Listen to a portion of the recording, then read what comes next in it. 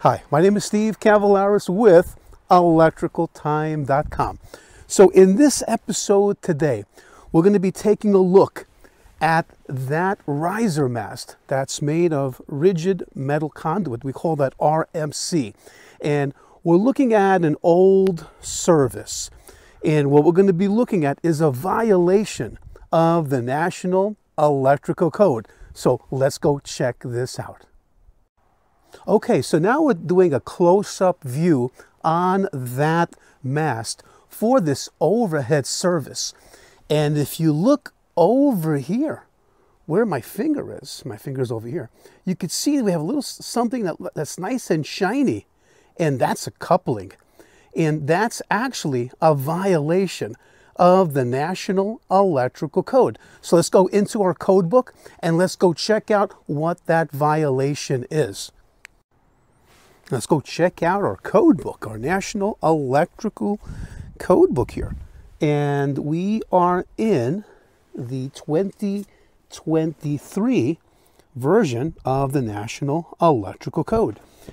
And we're going to be looking at section 230.28a, and that's called strength. And here's what it says.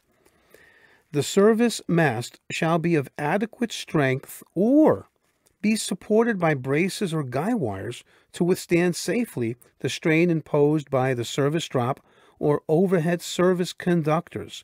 Hubs intended for use with a conduit that serves as a service mast shall be identified for use with service entrance equipment. All right, so basically what we're looking at here is there's no guy wire here, and that should have been supported probably here somewhere to the roof, so that when the overhead conductors are pulling, right, there could be a big wind or something could be happening, and they're yanking, on that mast, that the guy wire is there, and the guy wire is actually helping to keep the force in the other direction so that the mast is not going to get bent out of shape and possibly break. And that's all that means. All right, so that's our first violation here. And let's take a look at our second violation, and that's 230.28b, and that's called attachment.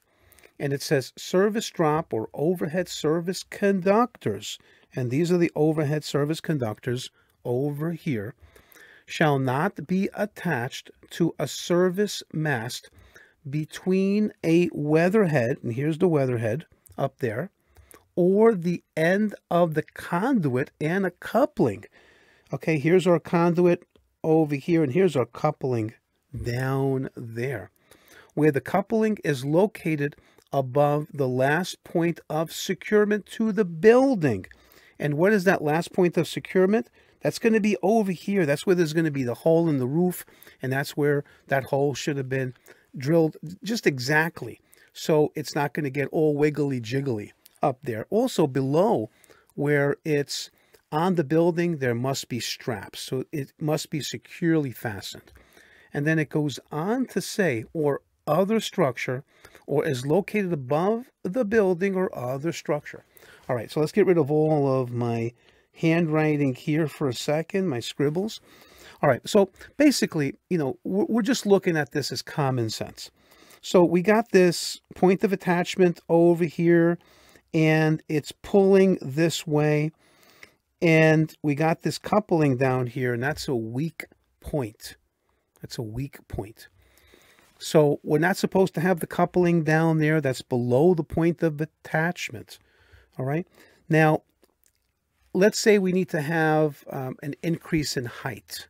For whatever reason, let's say we needed to have some additional height for the overhead conductors over the roof, and you had to install, let's say, a coupling over here.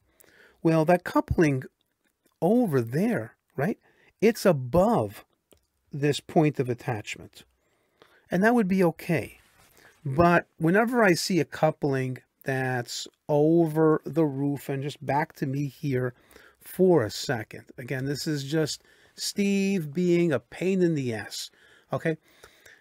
When I see a coupling that's over the roof, I have to ask myself, did the electrician really, take the proper measurements, or do they really know what they're doing? Or they're just trying to fix a mistake.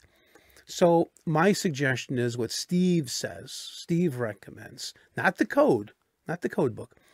Don't put any couplings above a roof. And if you do have to do that, maybe you should explain to the electrical inspector or to the authority having jurisdiction why you're putting that coupling up there.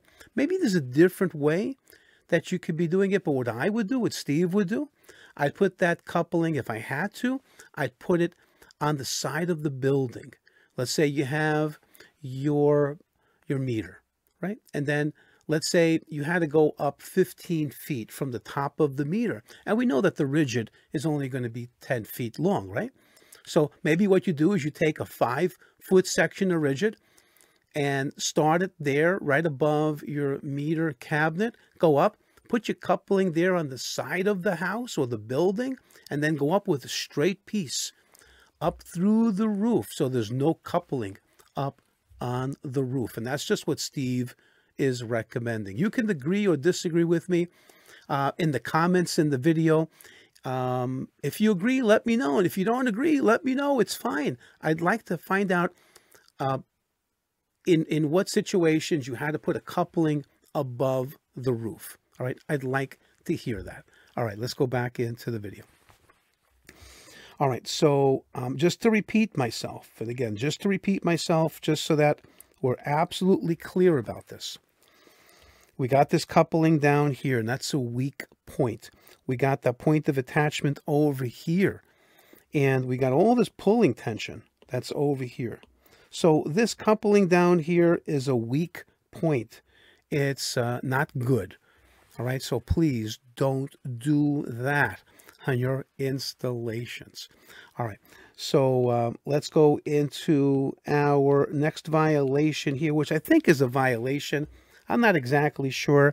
I didn't go up on the roof to take measurements, but we're going to be looking at 800.44a in our code book. And Article 800 is called General Requirements for Communications Systems.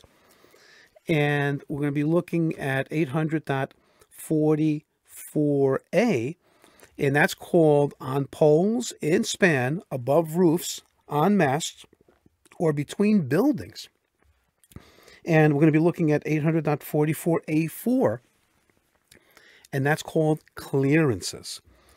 It says supply service drops and sets of overhead service conductors of 0 volts to 750 volts running above and parallel to communication wires and cables and CATV type coaxial service drops shall have a minimum separation of 12 inches at any point in the span, including the point on their attachment to the building, provided that the ungrounded conductors are insulated and that have a clearance of not less than 40 inches is maintained between the two services at the pole. All right, so what am I talking about here? All right, so we're talking about here the communication cables over here. That's the cable TV. And then we have our overhead service conductors or electrical conductors. We're talking about this distance in between. And it says that we have to have at least 12 inches of clearance on that mast. I'm not quite sure it's 12 inches. To me, it looked like a little bit less, but again, I wasn't going to go up there and find out. So I'm going to call that as a possible violation. So in this picture, from what I can see, we got one violation of 230.82a.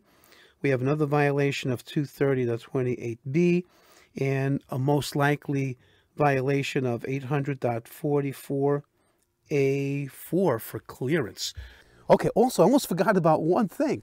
You can go to my website, electricaltime.com, and you can get free code questions and answers.